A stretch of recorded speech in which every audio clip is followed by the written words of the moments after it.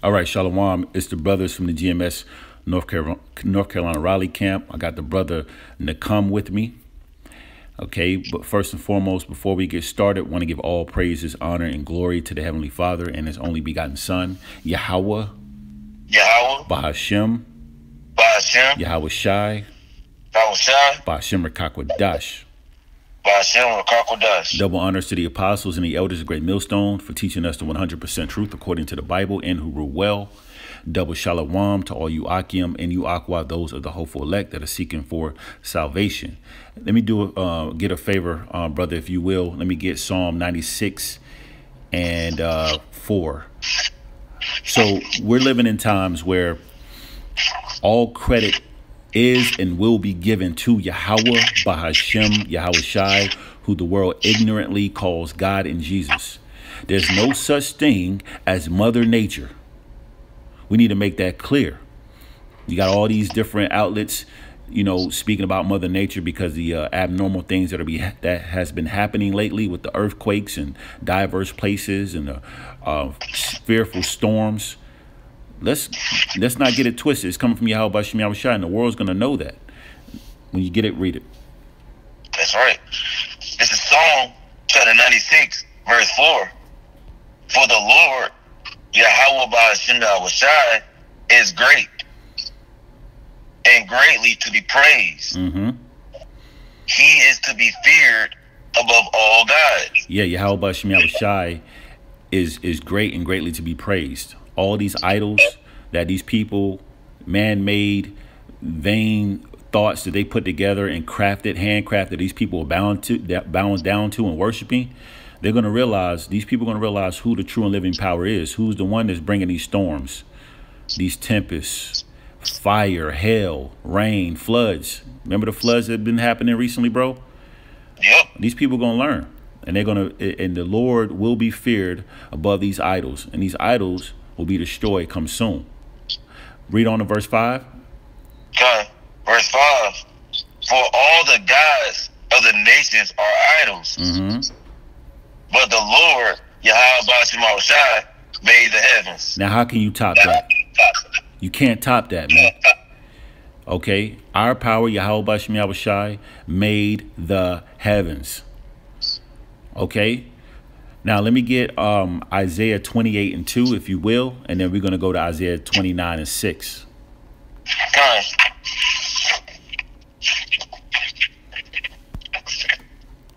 This is Isaiah chapter 28, verse 2.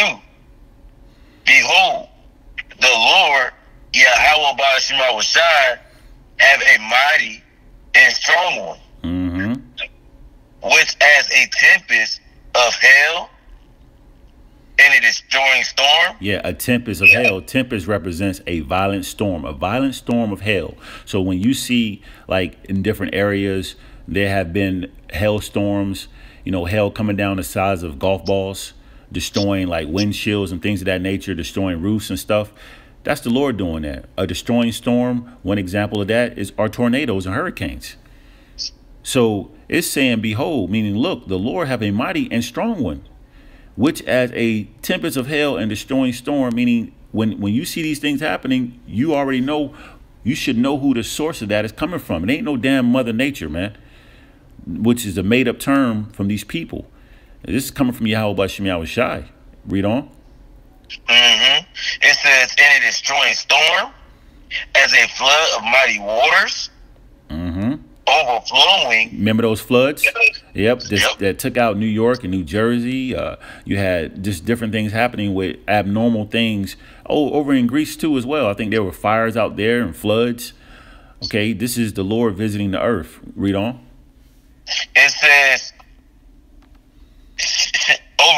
waters overflowing shall cast down to the earth with a hand. With the hand, okay?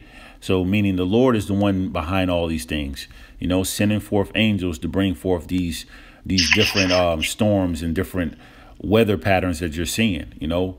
When there's a hailstorm or a snowstorm or something major that goes on, it's coming from the Lord. The Lord is ordaining everything. Okay, now bring out that Isaiah 29 and 6. This is Isaiah chapter 29, verse 6. Thou shalt be visited of the Lord, Yahweh Ba'ashimah host, with thunder and with earthquake. Yeah, you got it, bro. Come on, I'm gonna read that again. This is Isaiah chapter 29, verse 6. Thou shalt be visited of the Lord of hosts, which host means army, with thunder. So those loud thunders that you hear in the sky, you know, those boom, that's the Lord visiting the earth. You see, those thunders that make you afraid, that sends those chills down your body, that's the Lord doing that. It says, and with earthquake, there's constantly earthquakes happening in diverse places. Everywhere you turn around, there's an earthquake. Just as the scripture said it would. It says, and great noise, and those thunders, those earthquakes, they make great noise. They're loud. It says, and with the flame of devouring fire. Now, these flame of devouring fire, which are these forest fires? You're constantly seeing forest fires happening all around the four corners of the earth. This is the Lord, Yahweh Ba'ashimah, got a Bible doing this. Like the brother Ross said, it's not Mother Nature. It's not a coincidence. It's the Lord, Yahweh Ba'ashimah, doing these things. Yep. And if, I think you missed a spot too. It says Isaiah 29 and 6. It says, with storm and tempest, you know, and the flame of devouring fire. Okay, tempest again represents a violent storm. So, hey, the Lord can get violent when need be, man. You know, you seeing lightning strikes, people getting struck down by lightning. What's the odds of that, bro? That's a judgment for your ass. And in fact, that word visited, let me bring that out. I know the brother Kazat, you know, brought it out a few times recently. Okay, when you go to the concordance of it, it says to muster, to attend, to number, to punish. So one of the ways the Lord is punishing these people is by using the elements such as, you know, as you mentioned, through the Spirit, thunder, earthquakes, which the scriptures say earthquakes is at an all-time high, you know, one of the signs of the end times. And then, as you mentioned, through the Spirit and read in Isaiah 29 and 6, the flame of devouring fire, house fires. You know, you seeing Jake getting done in with these house fires in Philly and in New York. The Lord is sending a spirit created for vengeance. Matter of fact, let's close out on that. Sirach 29 and I believe 28. Let's just hit the point. Matter of fact, we'll start at 28 and then read down. You know, because that is a spirit created for vengeance. You know, and who owns these spirits? Yahweh Ba'ashim Yahweh Shai. When you get it, go ahead and you know where to start. This is Sirach chapter, I think it's 39 and 28. Yeah, you're right. This is Sirach chapter 39. You said go straight to the point. Hit 28 and then read down to 29. Okay. Sirach chapter 39, verse 28. There be spirits that are created for vengeance, which in their fury lay on sore strokes. In the time of destruction, they pour out their force. And appease the wrath of him that made them. And who made these spirits created for vengeance? Okay, that are in their fury lay on sore strokes.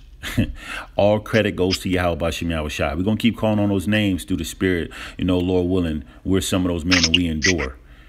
So that's why we always remind ourselves through the Spirit to fear the Lord, reverence the Lord, and do what the Lord requires of us to do as Israelites. You know, so-called Negroes, Latinos, Native Americans, to fear him, to reverence him, to keep his ways to the best of our ability, because he owns these spirits.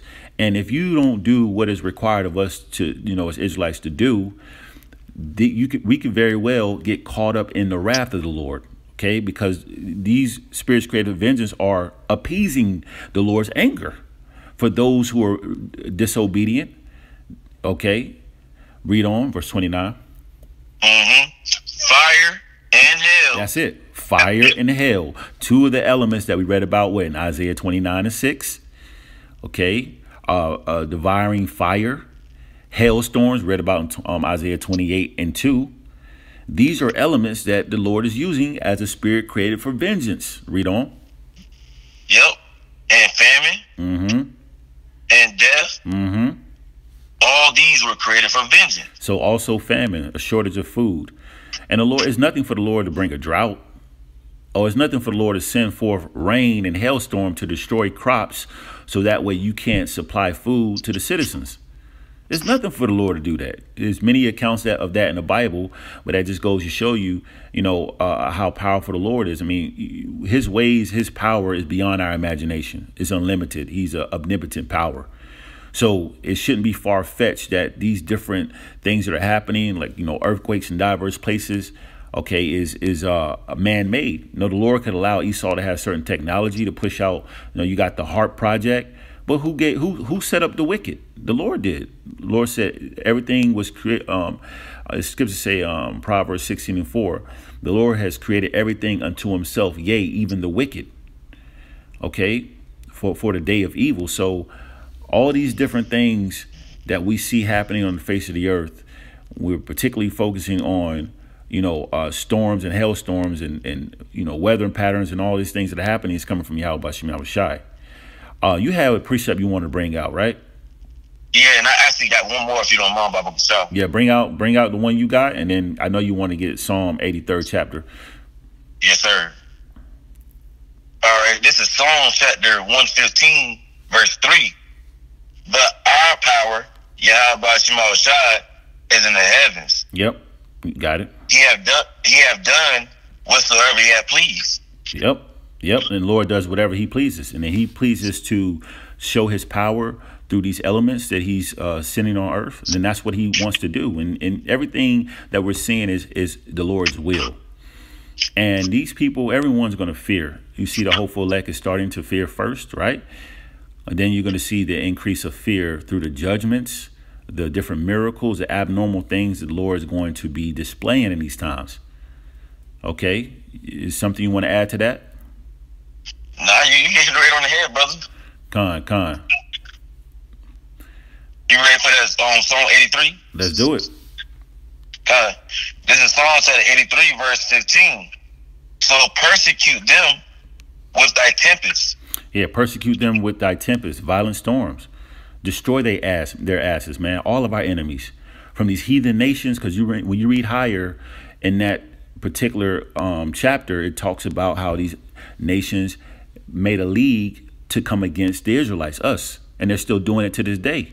So when the Lord comes back, he's going to come back as a whirlwind, okay, to render his anger.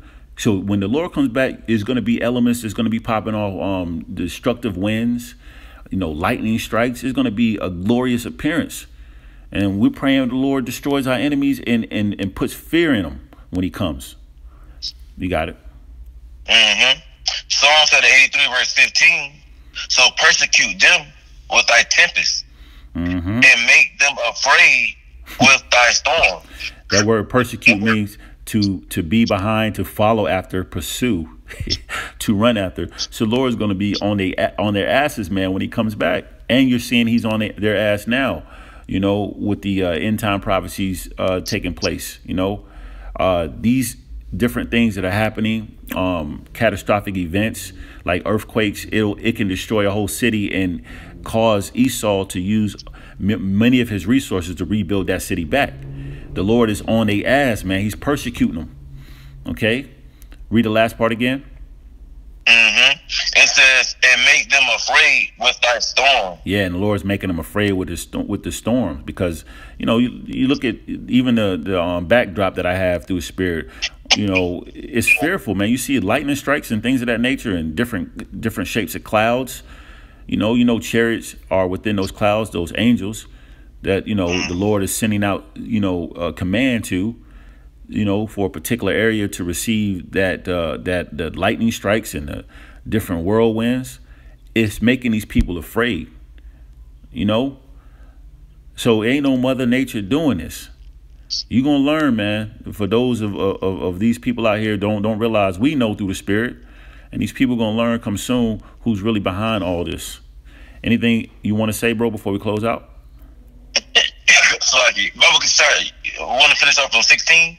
Yeah, go ahead. I'm gonna just read 15 again and go to 16. It's verse 15. So persecute them with thy tempest, and make them afraid with thy storm, Verse 16.